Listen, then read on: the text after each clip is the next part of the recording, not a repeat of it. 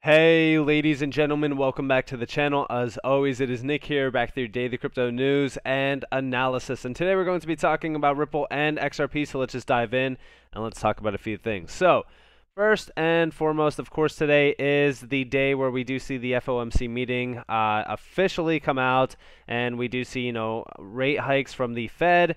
We could be seeing, 75 or plus BPS or 75 or under, which would be preferred for the market to sustain these levels that we are currently seeing on the, list right now.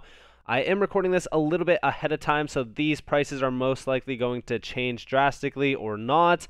But definitely, watch for today with the Fed, basically discussing what they are going to do next. If we don't see, the Fed pivoting this time around, we will most likely see it happen in the fall timeframe, which actually would coincide with, the entire market having a relief rally from around like the end of this year into, of course, like the Q2 of 2023. I know that a lot of people have been, looking at the macroeconomics, which of course I have been addressing on this channel for a little bit of time. But I do think that we have a little bit of leeway with that. And I don't believe that we will see like a cascading move within the markets just yet.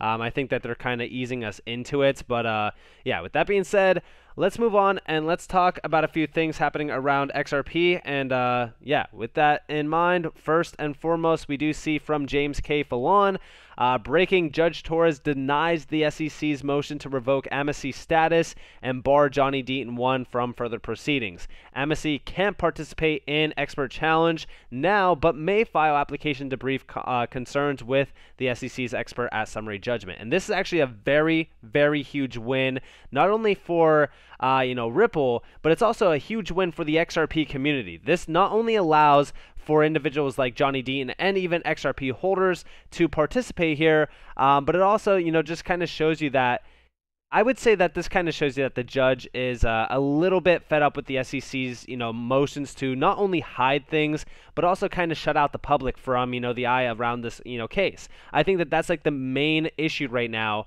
around this entire case, is just the idea that the SEC has been trying to push their agenda around trying to hide things from the public, trying to, kind of play into their ball game. But, I think that right now we are seeing some major moves happening, not only for, like I said, Ripple, but also the XRP community. And we, of course, do see like John Deaton is slowly achieving legend status.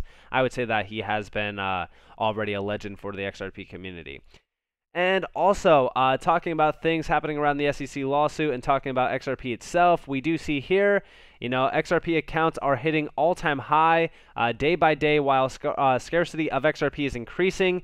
UK will announce crypto law in August. We wanted a flare to see it. And we do see, now we have Flare Networks in September, Swift ISO 222 in November 2022, and we do see Ripple lawsuit is coming to an end. Probably nothing, but yeah, basically everything is aligning perfectly. I would say, like, even with like ISO 222, like this to me isn't like a dead set, like huge, thing for the market. I've always said like ISO 222 allows for these tokens to be utilized as settlement and liquidity, bridges on the networks that they are utilized on. Like, for example, RippleNet can utilize XRP as a liquidity source and settlement token. It also aligns them in terms of like the network itself with legacy systems. So that's basically what ISO 222 means. Do I think that it's going to be, big for these tokens?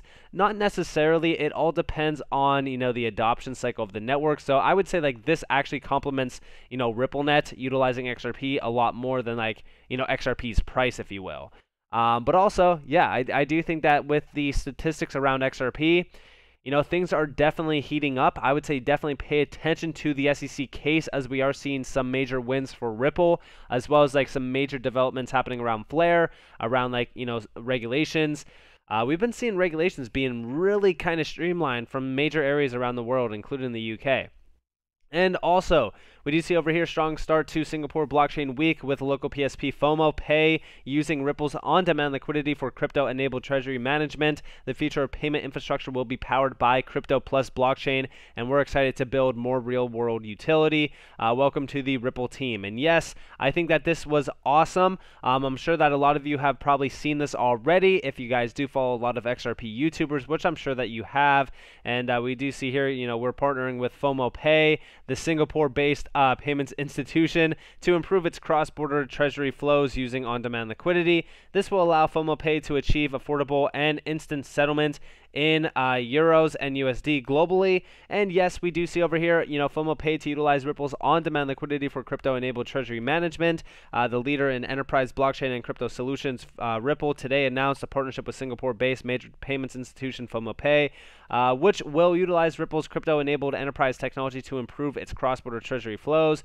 And this also, really kind of solidifies, where Ripple is positioned at in Singapore. They have been, really kind of expanding rapidly in that area, which you love to see. And like I said, I'm sure that a lot of you have probably already heard the news. This happened yesterday, but I want to really kind of report on this just to kind of prove to you guys, I've been saying it time and time again, on-demand liquidity is going to continue to expand rapidly, even though the SEC is still targeting XRP as a token.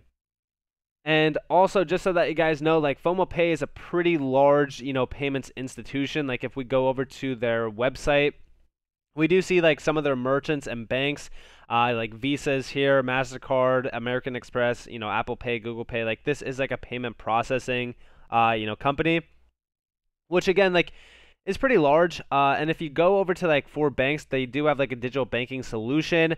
So basically, XRP in terms of on-demand liquidity complements this system pretty well, I would say.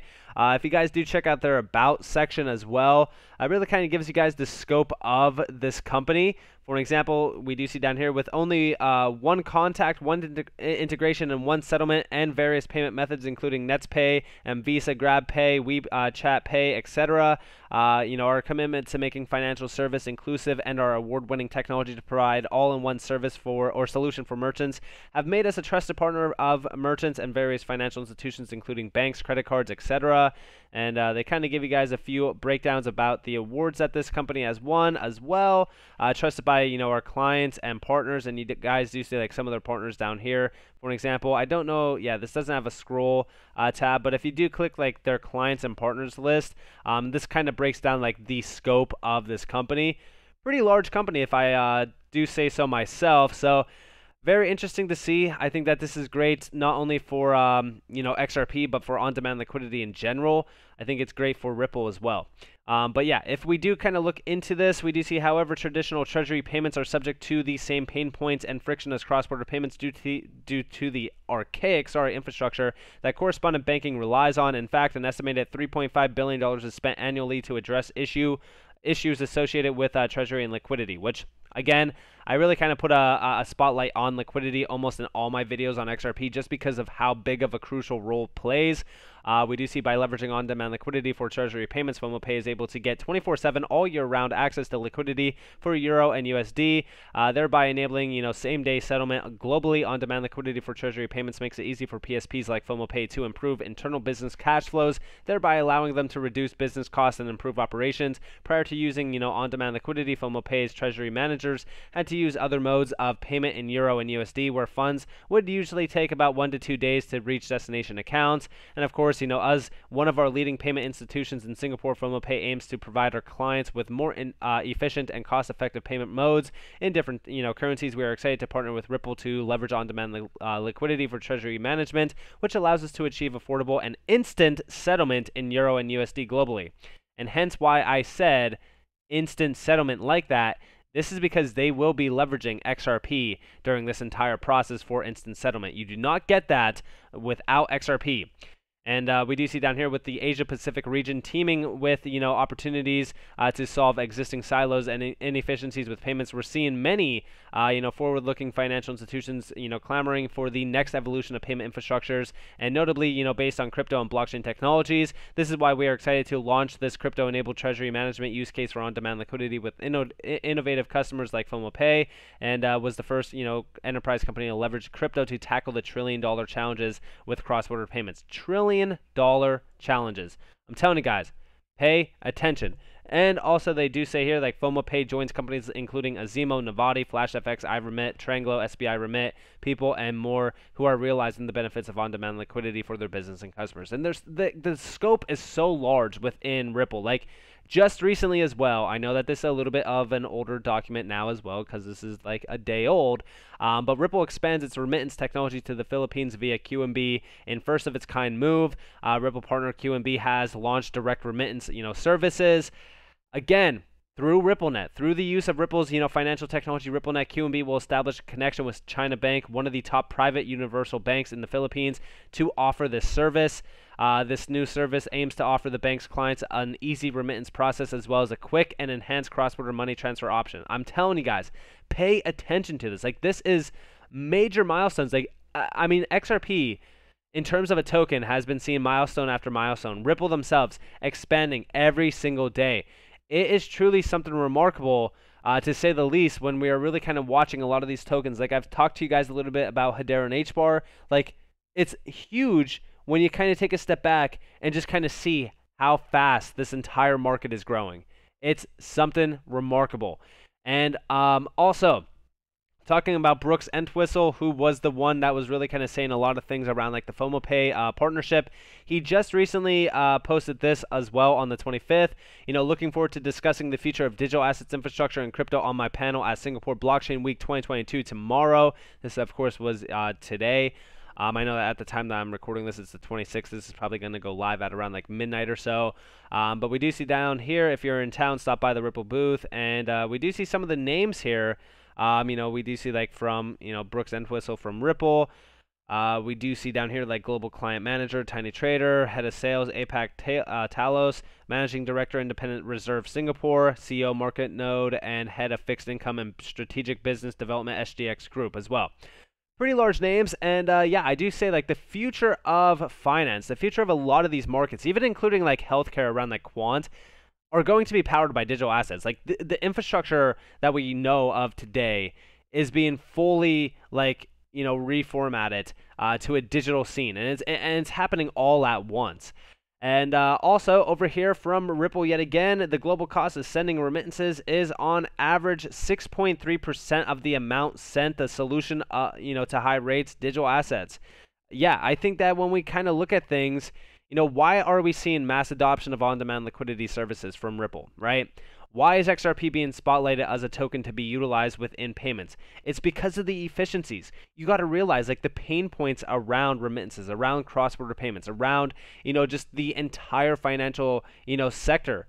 It's all plagued by such massive inefficiencies. Not only cost, right? It's also like settlement times, failures, transparency. Like, these are the issues that crypto technology, like what Ripple has, done with RippleNet, utilizing XRP, are solving. This is why I say, like, pay attention to the tech stack. Pay attention to the solutions that are being provided by these companies. That is the end game. Those are the winning companies. XRP is proven technology. Ripple is a proven, company.